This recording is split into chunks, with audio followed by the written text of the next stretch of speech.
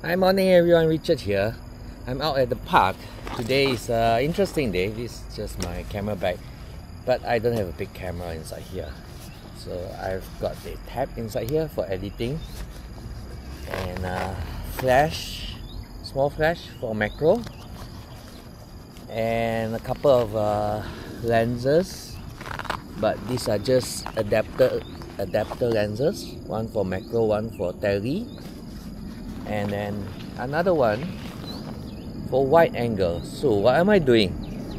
So what is interesting is I brought out my Fujifilm X70. It's got the flip up screen. It's very tiny. It doesn't have a EVF. It's just from the back touch screen. You will look at it and take picture. And a 28mm full frame equivalent lens at f1.8. Good thing is you can control the aperture here, right? So what I'm going to use this for is a travel lens, travel camera, right? And I can do macro by putting on the macro Raynox 250 in front, and I can do, this is my wide angle lens which I can use. I'll show you. And then this is my tele lens, which is a 2x tele, right? So I'll also share the photos of you, show you. So I'm gonna take some photos. I'm gonna show you how it works, right? Okay, so this is the standard ring adapter for Fujifilm X70. I have this is a lens cover here, right? This is a where you could block the sun, right? So what happens, I got the whole of this. This is very interesting, right? This is a wide end conversion lens times 0.7 from Sony. This is the VCL E07A. It's a lens for video cam, but it just fits nicely on this. You just tape it in, double tape from the bottom, the inside here, to this this hood, lens hood, right? So you just put it on, and it immediately becomes a wide angle lens. So that's how it looks like. And this X70 design in such a way, you need the wide angle to be further away from the fixed lens, because it will not focus if it's very near. Even with the original wide angle is somewhere that far. Monkeys. So I've managed to get this to work, wide angle from mid-range to infinity, so it won't focus really near because it doesn't have a close-up focus for this lens, wide lens. Monkeys are around. Anyway, so let me show you how it looks like. Let me switch it on. Okay, let's just focus on something first. Okay, that's the field of view. Wait, let's just show it this way. Let's just show it this way, right? That's the field of view with the lens on, right? Okay, and then with the wide ends taken out, that's the field of view. Okay, so I hope you can see it. I'm going to show some photos and video as well. So let's do a video on this. So I can't focus too near. So now this is with the wide lens. Let's make a video out of this. Okay, so this is how the lens look like in wide format. You can see the entire deck up there, right? That's the video I'm shooting with the wide. Okay, this is with wide. Okay, I'm gonna take off the wide, and that's how you take it off. It's just a lens hood, right? So such a great way of hooking it up. And this is the normal view, 28mm. So that's how it looks like, 28mm, and that's, you can't fit it in. Okay, the viewing deck, so let's put it back on. So I can focus near when it's the normal 28mm, but it won't focus when it's using the wide. You need to be at least mid to far away, somewhere here, and you'll try to focus again. Yep, that's focusing, but it's wide, right? So you can see it's much wider. Okay, so that's how it looks like the video. So next up would be the 2x teleconverter. What happened is 58mm. I've got a 52mm thread here. I just put on adapter, and this will make it a 28mm times 2, right? So this is a tele-lens. So with the 2x, I'm able to do this close-up. There would be some vignetting at the side because of the wide angle, but we have digital zoom, which is what the X70 does.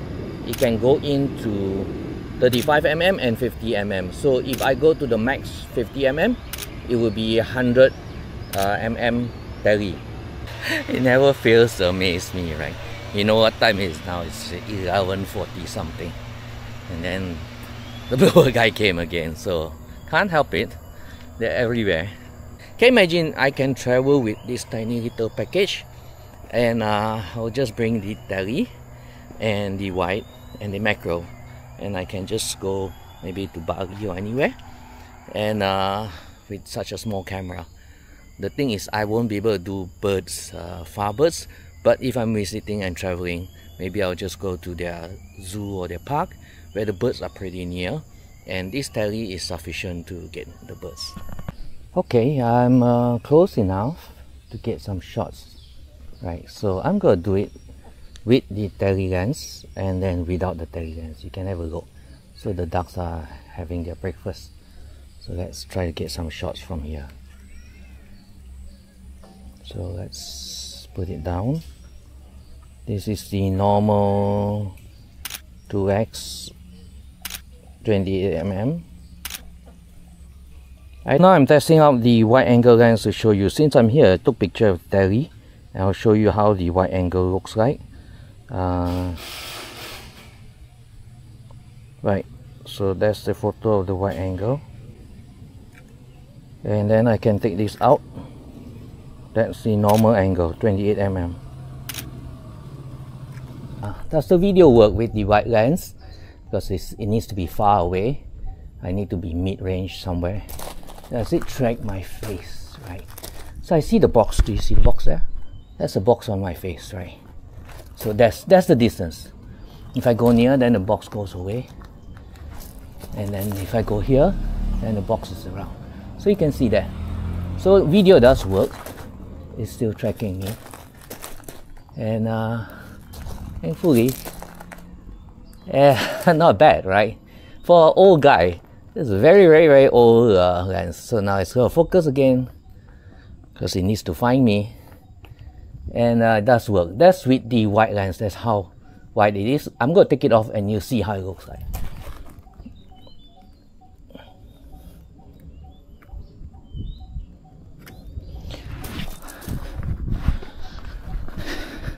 Okay, now it's without that. This is so much narrower. Just now was somewhere here, right? But the tracking now is much better because it's using the native lens, and I can go nearer. You can see that's how near you can get, right? Still a good camera, right? You can see there's a manual meter, and that's the closest I can get on to. That's where the red help guide will come out, and then that's how close it is. And then with the Raynox, it's this close, right? So you put, it just fits nicely, right? So with the Raynox, your manual focus area is even closer, right? So let's do some macro shots with this.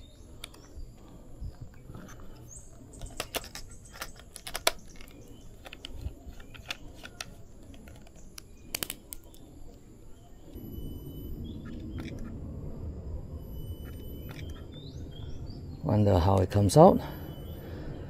That's how it came out. Wow, that's nice. Look at that. It's pretty good. F16. You can make it brighter. Just go down to F14. Then with the full macro on, let's get hold of it.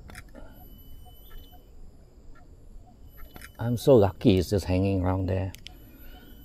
And that's better. You can see the background a bit. That's the end. that's been lumped together in the spider web. The spider is still there, right? Yeah, the spider is there. Okay, the spider's at the tail end there. So interestingly, that's the spider. Yep, that's the spider at the end there. That tiny little guy is biting on his butt. So this X70 is real powerhouse, right? It would be great if it was replaced with a 40 megapixel sensor, and then we can have great tele zoom. Okay, I'm gonna try my luck. There's a dragonfly here.